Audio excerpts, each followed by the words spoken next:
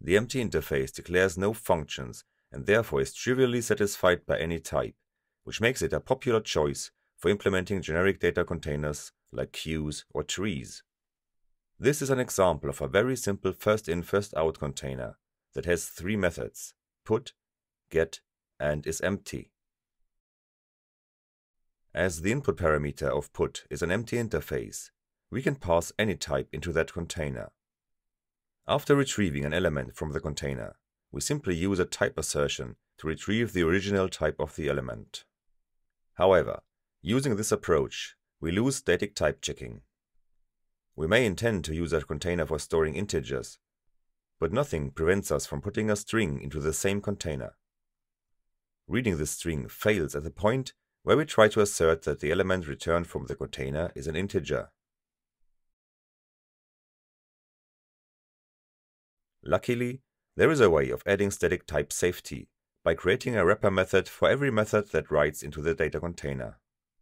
We start with a new container type named int.Container, and we embed the original container type so that we have all its methods available. Now we can write a new version of put as a method of int.Container. This version takes an integer and calls the original put method. Embedded types, like container in this case, have no field name, so we are using the type name itself as a qualifier for accessing the original put method. And this is all we need. Now we can rewrite the code in main to use an int container instead. First, we create an int container that instantiates the embedded container field. If live error checks are turned on, we can see the wrong insertion immediately. Otherwise, the error shows up at compile time.